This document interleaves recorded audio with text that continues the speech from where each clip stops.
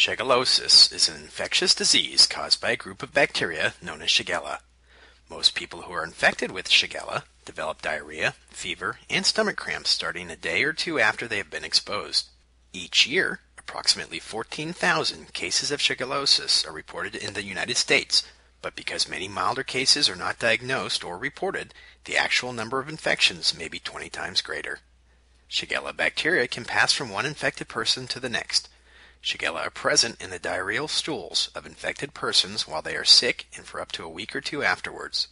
Most Shigella infections are the result of the organism passing from the stools or soiled fingers of one person to the mouth of another person. It is particularly likely to occur among toddlers who are not fully toilet trained. Family members and playmates of such children are at high risk of becoming infected. Basic hygiene, hand washing, and surface disinfection are crucial to prevent the spread of the organism.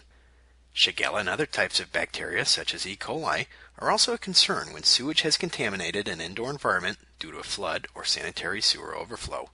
Water may become contaminated with Shigella if it contains sewage, or if someone with Shigellosis swims in it or plays with it. Shigella infections can then be acquired by drinking, swimming in, or playing with the contaminated water. Shigella infections may also be acquired from eating contaminated food. Food may become contaminated by infected food handlers who have not properly washed their hands after using the restroom, and produce in the field can become contaminated if it is harvested from a field with sewage in it. Flies can also breed in infected feces and then contaminate food products. To learn more about Shigella or other health and safety, environmental, and indoor air quality issues, please visit the website shown on the screen.